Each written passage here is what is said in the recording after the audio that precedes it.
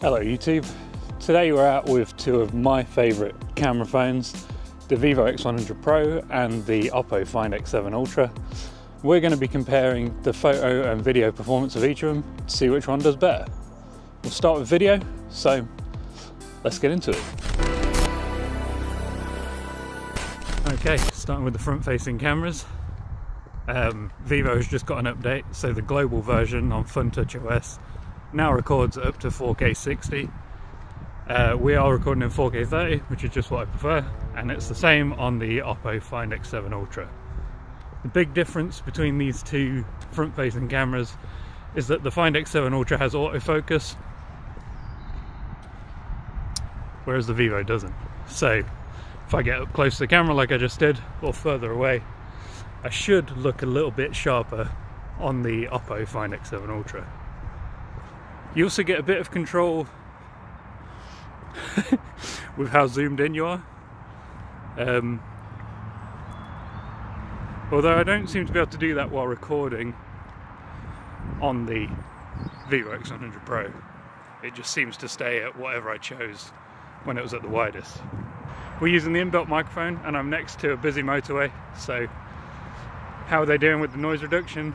It is a little bit of a windy day, but it's not too bad right now, so yeah, let me know how they sound. Okay, this is just a quick comparison of stabilization. I'm walking along with the 0.6x ultra wide on both. Now I've got a bit of a jog on, and we'll switch to the main camera on both and do the same thing. This is walking at normal speed, and now this is a bit of a jog on. Finally, we'll do the telephotos. They're different on each, so we got 3x on the Oppo and we've got 4.3x on the Vivo. Here's walking along, and here's with a bit of a jog. Finally, 6x on the Oppo, still at 4.3x on the Vivo. Let's see how these do. Now with a bit of a jog. Alright.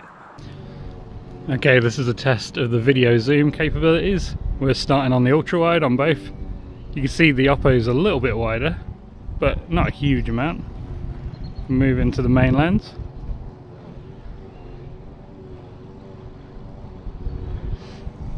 Now the 2x, which is a digital crop of the main sensor on both phones. Now 3x, which is our first periscope zoom on the Oppo. 4.3x on the Vivo. And finally 6x on the Oppo.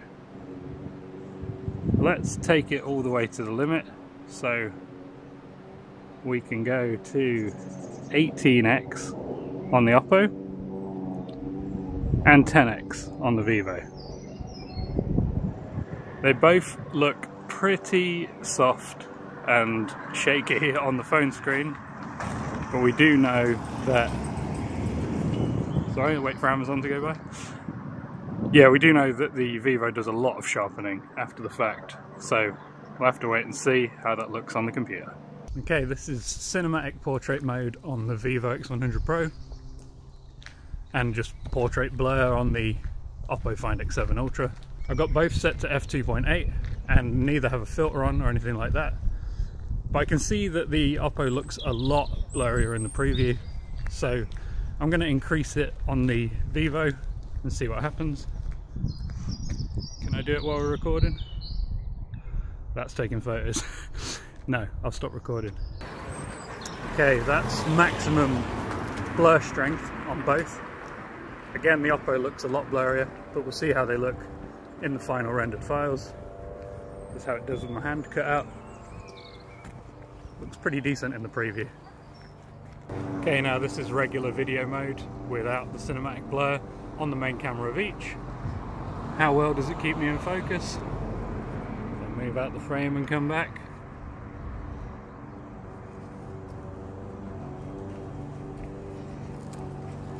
see. You let me know, I've gone all small. Right, I have no idea what my framing's like, but this is cinematic portrait on both phones. See how it does as I move about. Am I in the shot? Who knows? I'll go back a bit. There you go. Okay, quick macro test with this little guy.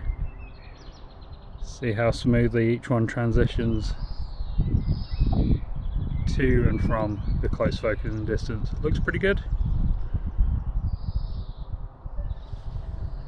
Now let's try it with the 3x of the Oppo and the 4.3x of the Vivo. Hard to get these lined up. Obviously we're a lot closer with the Vivo. It seems to be struggling with the focus.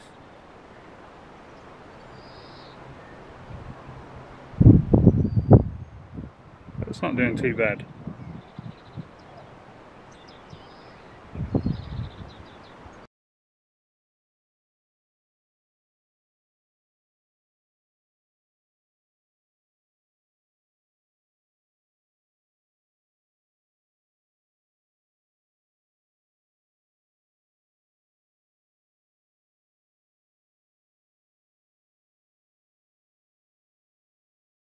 Alright, here's how the front-facing cameras look at night time. Not in the darkest area, got some pretty bright lights above me, but I'll move somewhere darker so you get a better idea. It's a bit of a horrible evening. Keeps threatening to rain, so hopefully we don't get any raindrops on the lenses. But yeah, see how we do.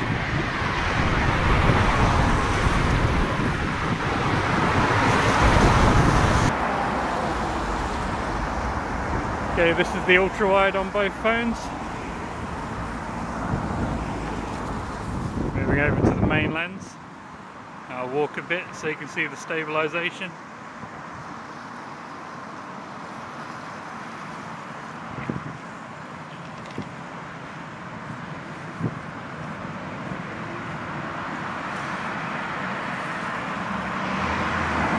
This is 2x on both. Got a lot of lens flares. Vivo's looking a bit brighter as usual. Hope you can hear me, it's very loud here. Now this is the 3x on the Oppo, 4.3x on the Vivo.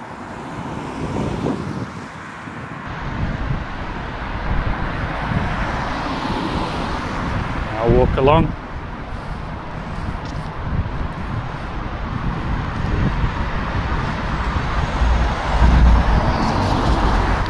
Now 6x on the Oppo, 4.3x on the Vivo.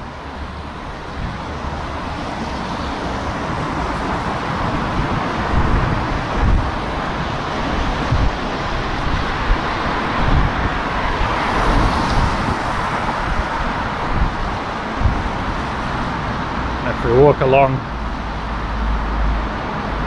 here's how that looks. Of course, at night, it's the 1x lenses with the 1-inch main sensors that are going to look by far the best. So you probably want to stick to them in reality. Okay, starting with the ultra wide on both. Walking along at a leisurely pace. It's pretty well lit here, so the results shouldn't be too bad.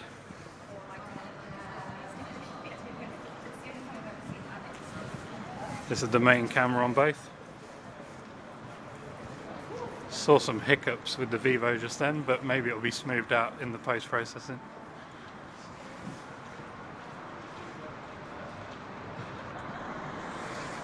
This is 2x zoom on both.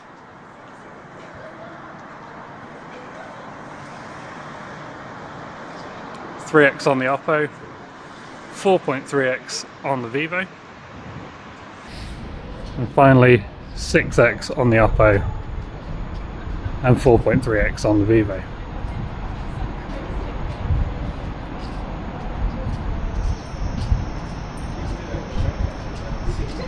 Looks like the Oppo might be reining in the highlights a bit better. If I walk along, let's see how the stabilization does. Does look better on the Vivo, but that makes sense with a shorter zoom. If I switch back to the 3x, should be a bit more comparable.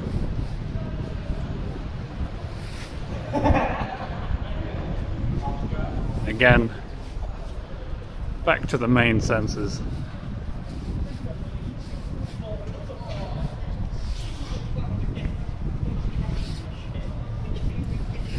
See how the focus transitions at night.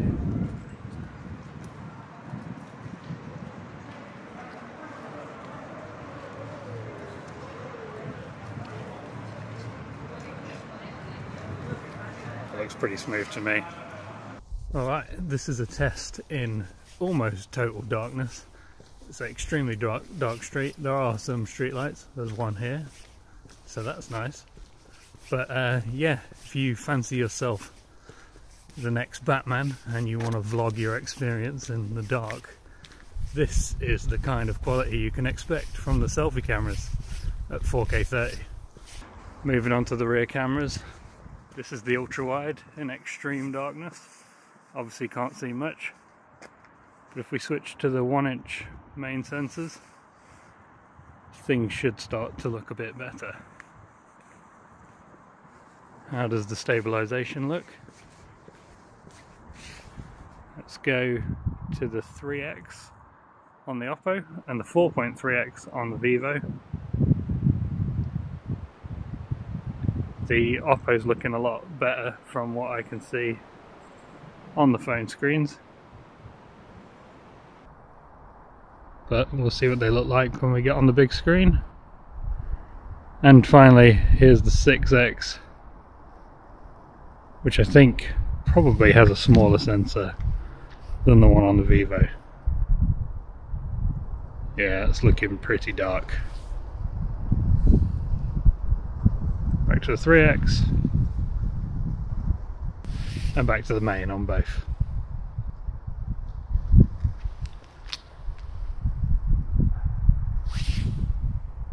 So let's look at some photos.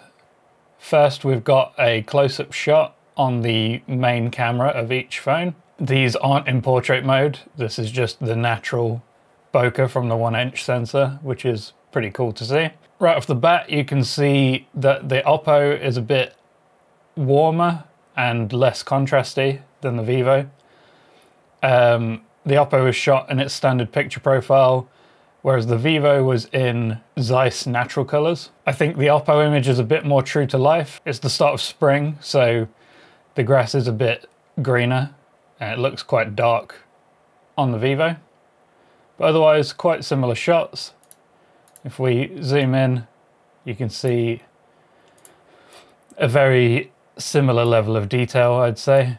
Okay, these are a little bit harder to compare because we're on 4.3x on the Vivo, whereas we've got 3x and 6x to compare with the Oppo. I prefer to compare the optical lenses rather than digital crops because that's what I tend to shoot with. Both got very good detail, but Vivo's sharper.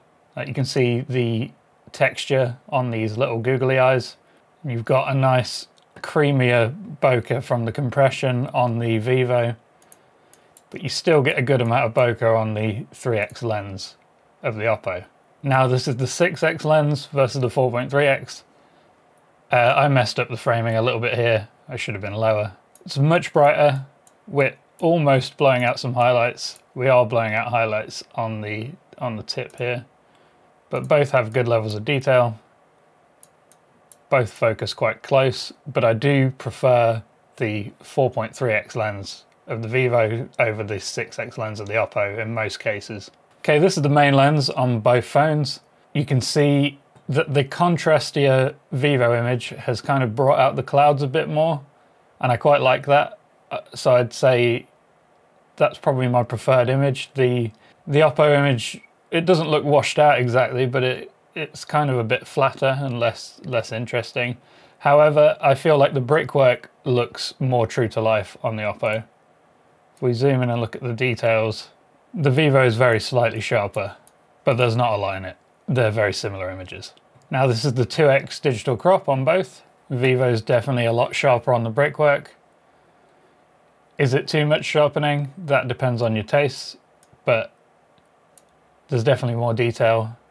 Yeah, there's more detail across the board. Oppo's verging on the kind of oil painting effect when you pixel peep. But at a glance, they're very similar. I'd say the Vivo just about takes it with the 2x. Now this is 3x optical lens versus 4.3x optical lens. Got quite a difference in color rendition. Oppo's brought out the reds a bit more, whereas Vivo's kind of gone for more of a greenish tint. Vivo's definitely sharper when you zoom in on the details. Now this is 6x versus the 4.3x. Look at this trim on the roof. You can see all the little speckling, but you can't, well, you can see it on the Oppo, but it's very soft on the Oppo. So I'd say Vivo's got better detail and actually more realistic colors as well on this one. Now this is 10x on both, so both digital crops. Vivo's doing a bigger digital crop. Yeah, I'd say Vivo's sharper across the board. Colors, I'd probably give it to the Oppo actually. Vivo's a little bit washed out, it's not that light in real life. Okay, some daffodil shots now. These are on the main lens. The framing isn't exactly perfect, but should be enough to give you an idea. Vivo's again quite a lot more contrasty, especially if you look at the church in the back. It's very dark. So are the bottom of the leaves here. But I personally think it looks a bit better. In terms of detail, there's not a lot in it. Both have handled the colours quite well, although slightly differently. Yeah, a bit of a toss-up. Okay, so this is the 3x lens on the Oppo, 4.3x on the Vivo. Quite a difference in colour again. Like, look how dark the church is in the back for the Vivo. I'd say the Oppo's got the more realistic colours here. There's a tiny bit more detail on the Vivo. Like, you can see these specks of pollen here, whereas they're just blurry on the Oppo. Okay, now some awful selfies. I think I'm having a stroke in the Oppo photo where one of my eyes is closing, but whatever. Straight away, my face is a little warmer on the Oppo, whereas I look a little more pale on the Vivo. Unfortunately, the Vivo I think is mirrored, and also messed up the watermark, which is quite funny. I think the Oppo might be very slightly sharper. Both have done a really good job with the cutout. I feel like there's a slower roll off of the blur effect. Obviously it's not as blurry in general, but it seems to be more of a uniform blur on the Oppo. Either way, very good results. Okay, now we've got two selfies without portrait mode on. At a glance, Vivo's softening the light on my face is more flattering, whereas I've got like darker bags under my eyes on the Oppo, and my facial hair looks a lot sharper. Let's go in and take a look. Yeah, tons more detail on the Oppo. Some AI weirdness going on with my facial hair on the Vivo. And yeah, look at all the, you can see the tiny blonde hairs on my cheek on the Oppo. And all the detail in my skin, whereas it's kind of been smoothed out in some way on the Vivo. So yeah, the Vivo I prefer as a selfie because it makes me look better, but the Oppo's a better photo by far. Ultra wide shot of the church now. Quite a huge difference in colour rendition here. Definitely got some cooler tones in the sky on the Oppo, which I think looks quite nice, and more vibrant greens. The Vivo's got pretty flat, dull looking grass and mostly black in the sky. Definitely better grass detail on the Oppo. This bush is sharper as well. I'd say Oppo's got the better shot from the ultra wide here. Brickwork is not that dark in real life, so it has, maybe the sharpening has affected that. So it's slightly off, but the grass looks more like how the grass looked when this was shot. Alright, two 10x shots. Much warmer colours on the Oppo, much cooler colours on the Vivo. Quite hard to say a winner on this one. Vivo's sharper on the brickwork. Yeah, and these little, I don't know what you call them, gargoyle type things don't look great on either, so your call. I definitely think the window looks nicer. Yeah, the window's sharper and nicer on the Vivo. Another two 10x shots here. This is quite an interesting one. This is a little crocheted bat thing hanging from a lamppost. It's heavily backlit and it was moving quite fast. It was blowing in the wind. So a challenging shot, but you can clearly see already that Vivo has captured more details in the dark areas. Yeah, it's a pretty night and day difference here. Like, you've got some nice texture detail on the wings as well as around the body, whereas the Oppo's very underexposed and a bit grainy. Now these were both shot on the main lens in portrait mode.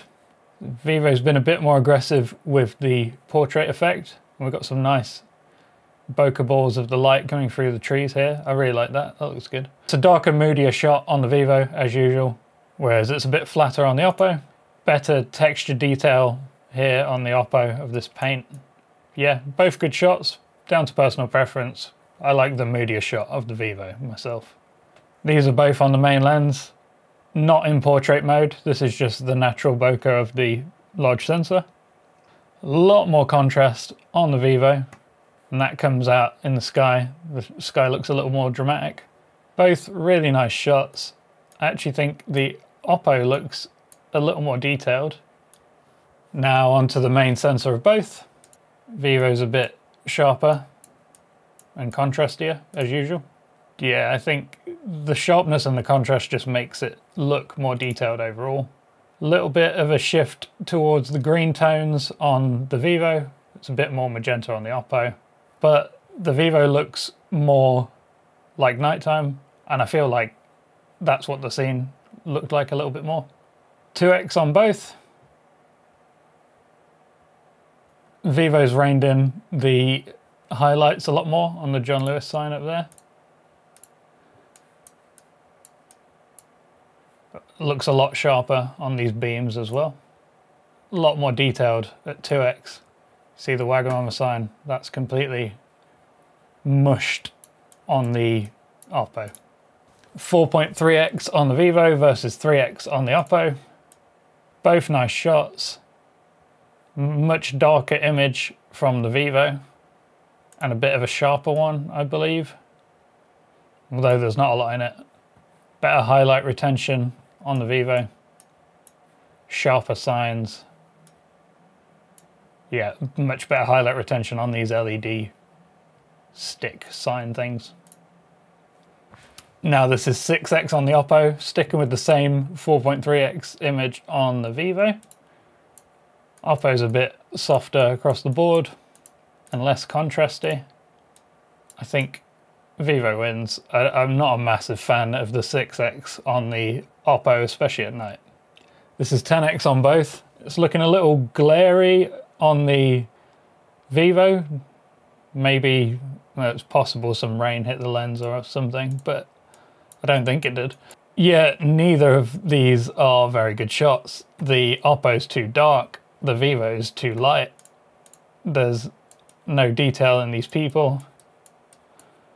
Vivo's a bit sharper, especially if you look at the sign. Oh yeah, they both kind of blew it here. I like this shot. This is the 3x on the Oppo versus the 4.3x on the Vivo. Vivo's much cooler. You can especially see it down here where it's very warm and yellowy on the Oppo. And it's kind of cool and greeny on the Vivo. Sharper details on the Vivo, but not by a huge margin. Both pretty nice, but I like the darker contrast of the Vivo for this shot. But with a bit of image editing, I could probably get the Oppo to look the same. Now, when I was trying to take portrait shots at night, the Oppo struggled so bad. I just kept getting motion blur all the time, as you can see here. And that happened again and again. Let's see if I got a better example. Again, blurry on the Oppo. Basically, the selfie camera on the Oppo struggles at night. It does its best to try and bring back some detail, but it looks crazy soft and blurry. Whereas the Vivo doesn't. The Vivo's pretty good. This is portrait mode on the main camera of each, with this mannequin in the window, so quite well lit. Vivo's gone a bit more magenta, Oppo's gone a bit more green. A lot more detail on the texture of his jacket on the Oppo. Both have done a good job with the portrait cutout, but the Vivo's got a cleaner line on his face. And this dress is much brighter on the Vivo, although looks more natural on the Oppo.